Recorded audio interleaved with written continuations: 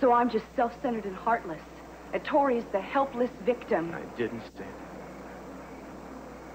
You know, Eden, I made a vow to you in a church that I would love you and cherish you for as long as I live. Does that mean anything to you? I guess I don't understand what it means to you. All I am asking is that you stop letting your ex-girlfriend run our lives. I am not going to pretend that I don't feel connected to Tori because I do. I'm not going to feel that I feel her pain. Her guilt over Katie's death is something real and it's something awful, and she has suffered it alone and silently for 5 years. I do not see her as the tragic heroine the way you do. And I think that's what scares me more than everything else, is that people see things that you don't. Such as? She's had a great life since she's left here. She went for a big acting career, she got it. She's probably got a million boyfriends. I'm sure. Yeah, well, I wish she just had one. I wish she had one that would come here and drag her back to Hollywood where she belongs.